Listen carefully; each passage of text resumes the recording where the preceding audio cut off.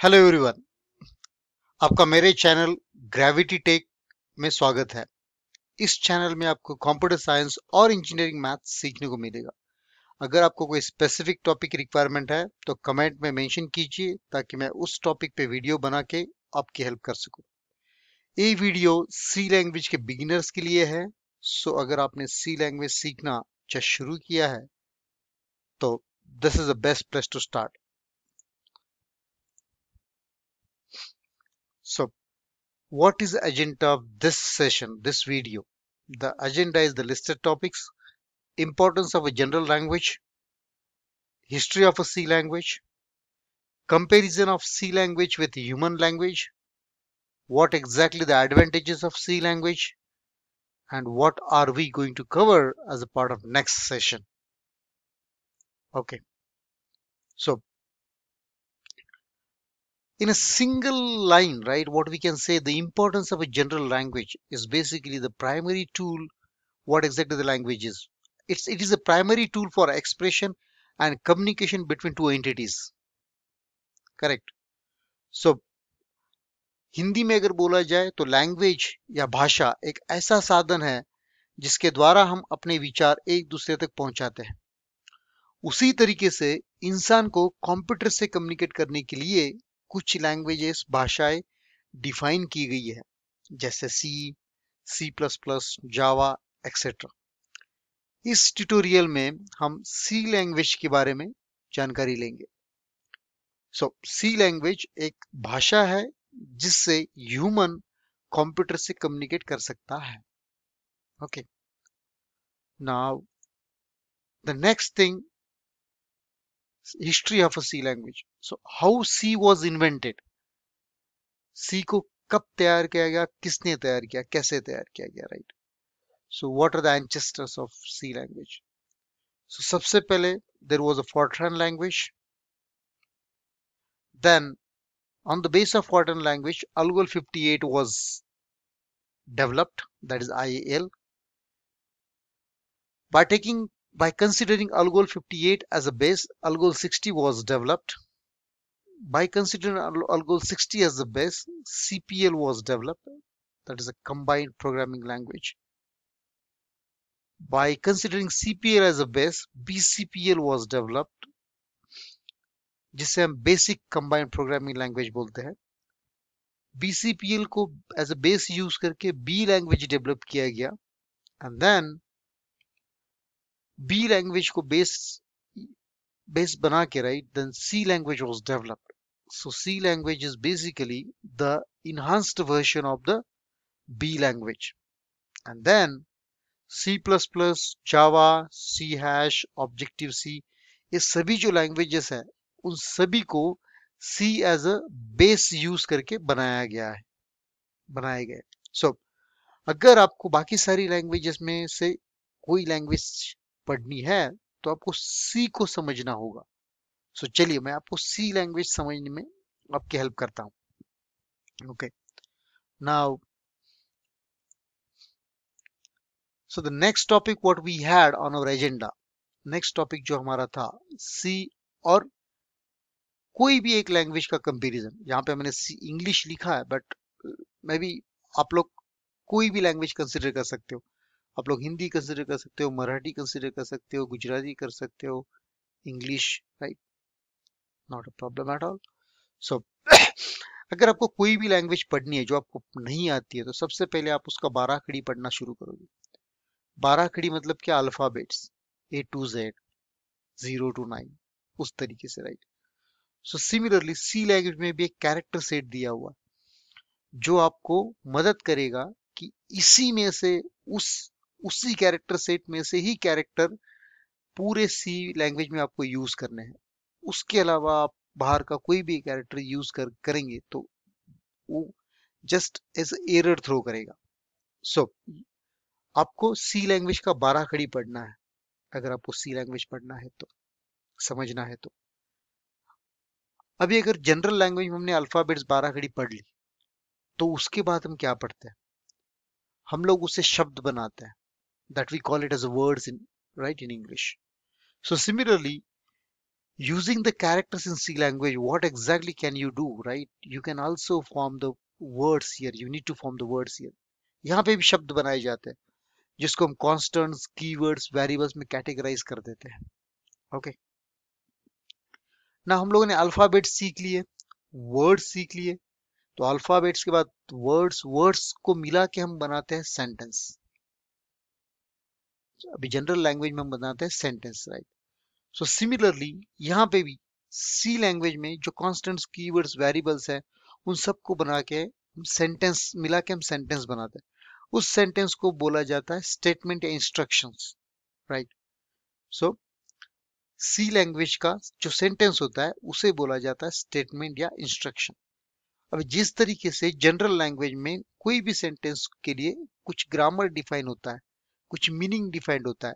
Meaning को हम बोलते हैं सिमेंटिक, ग्रामर को हम बोलते हैं सिंटैक्स, राइट? Syntax, semantics.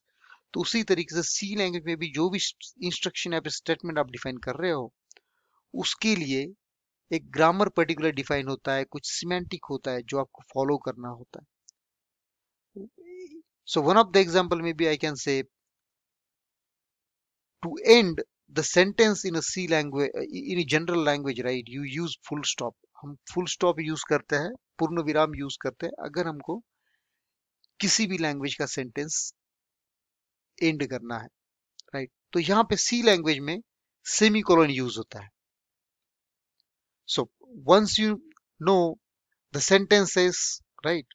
सो अल्फाबेट से आपने वर्ड्स बना लिए, वर्ड से आपने सेंटेंस बना लिया. अभी सेंटेंसेस मिल के आप क्या बनाओगे? You can basically make a paragraph, right? So a paragraph basically a collection of sentences, is it? So similarly यहाँ पे भी स्टेटमेंट्स या इंस्ट्रक्शंस को मिला के फंक्शंस बनाए जाते हैं.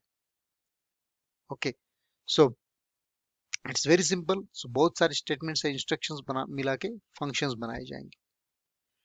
नाउ आपने अल्फाबेट से वर्ड्स बनाना सीख लिया, वर्ड से सेंटेंसेस बनाने सीख लिए, सेंटेंसेस से पैराग्राफ बना लिए. अभी बहुत सारे पैराग्राफ्स बन के क्या, मिल के क्या होता है? बहुत सारे पैराग्राफ्स मिल के तैयार होता है chapter. Let's say if you have books, some book in your hand, right? You will have several chapters there. अगर उस बुक में आपके पास, किसी बुक में आपके पास 10 चैप्टर है, अगर आपने कोई भी अगर चैप्टर खोल के देखा तो उसके अंदर आपको बहुत सारे पैराग्राफ्स दिखेंगे, correct? So what we can conclude, a chapter is basically collection of paragraphs. So similarly C language में प्रोग्राम होता है. सो programme is basically collection of functions. So let's say आपको कैलकुलेटर नाम का एक फंक्शन बना, एक प्रोग्राम बनाना है कैलकुलेटर के लिए. सो कैलकुलेटर में आपको पता है एडिशन होती है, सब्सट्रैक्शन होती है, मल्टीप्लिकेशन होता है, डिवीजन होता है, करेक्ट? सो आप मे बी आप क्या करोगे, एक मेन फंक्शन रहेगा और बाकी चारों जो ऑपरेशंस है, अरिथमेटिक ऑपरेशंस, उन चारों के लिए आप चार डिफरेंट फंक्शंस डिफाइन कर दोगे. So it is basically a program with the collection of 5 different functions, correct? So a single line definition of a program. Program is basically collection of functions. Okay. Now अपने alphabet से words बना लिए, word से sentences बना लिए, sentences से paragraphs बना लिए, पैराग्राफ से चैप्टर्स हो गए. Now the collection of chapters, it is basically a book which you are going to maybe publish outside, right? Once you have ready with you, correct? So similarly, a collection of relevant programs, when you interconnect with each other, right, that basically forms a software. उससे एक software generate होता है जो software market में आप sell out कर सकते हैं. So this is how you can basically simply compare C and a general language. Okay, now what are exactly the advantages of C language? Okay, so it is basically easy to understand. It has a presence of many libraries. So बहुत बड़े बड़े functions होते हैं, बहुत बड़े बड़े बड़े operations होते हैं जो एक सिंगल लाइन में आप एग्जीक्यूट कर सकते हो. लेट्स से अगर आपके पास बहुत सारे स्टूडेंट्स के रोल नंबर्स है या फिर बहुत सारे स्टूडेंट्स के मार्क्स है, ओके, ना उन मार्क्स को लेट्स से आप यू हैव 1000 स्टूडेंट्स के मार्क्स. अभी उन 1000 स्टूडेंट्स के मार्क्स को आपको अगर सॉर्ट करना है तो मैन्युअली अगर आप करने जाओ तो it will take may be आप 2 hours और 3 hours, राइट। लेकिन अगर वही चीज आप अगर लाइब्रेरी फंक्शन से यूज कर लाइब्रेरी फंक्शन यूज करके अगर करोगे सी का, so it might be just within a second. Okay, so that's what does it means actually. It is easy to write, it has a low cost, compilation और execution speed जो होता है C program का, right, C language का, it's awesome. It's basically the very fast. It has a easy debugging feature जहाँ पे आप C program actually किस तरह से एग्जीक्यूट हो रहा है, हर एक स्टेप में क्या हो रहा है, सब कुछ देख सकते हो। किस एड्रेस से ये मूव हो रहा है, कि कौन से फंक्शन से कहाँ जा रहा है, सो कहाँ से कहाँ पे कंट्रोल फ्लो हो रहा है, ये सभी चीजें आप इजी डिबगिंग से देख सकते हो। It is a procedure oriented language, मतलब सी प्रोग्राम एक डिफाइंड सीक्वेंस में एग्जीक्यूट होता है। It has a dynamic memory allocation feature. Now what exactly mean by dynamic memory allocation? So जब भी कोई प्रोग्राम एग्जीक्यूट होता है तो प्रोग्राम मेमोरी दो हिस्सों में बट जाती है, स्टैटिक और हीप। स्टैटिक मेमोरी में प्रोग्राम एग्जीक्यूट होने के पहले मेमोरी एलोकेट होती है, और हीप मेमोरी में प्रोग्राम जब एग्जीक्यूशन में होता है तब मेमोरी एलोकेट होती है। Don't worry if you don't understand this, ये हम आगे का जब एक्चुअल डायनेमिक मेमोरी एलोकेशन का टॉपिक आएगा तब हम डिटेल में कवर करने वाले। सो at that time you will come to know what exactly mean by dynamic memory allocation. So now so this is what I had from this video. अगले video का जो टॉपिक, सो अगले वीडियो का जो agenda है, here it is listed down. Pre रिक्विसाइट्स to learn C language. C language पढ़ने के लिए आपको क्या क्या लगने वाला है, कौन से सेटअप की जरूरत है, मैं आपको वो सेटअप कैसे करते हैं उसके लिए भी वहां पे इंस्ट्रक्शंस दूंगा, so that you can easily set up the stuff on your machine. Then we will write a first C program, जो generally हम बोलते हैं hello world program.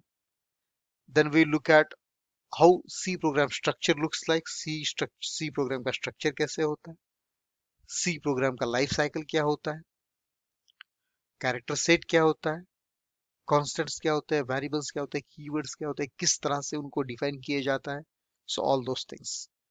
Okay, so that's all actually I had from this video. Thank you for watching this video. Please do not forget to like, subscribe and share. Happy learning. Thank you.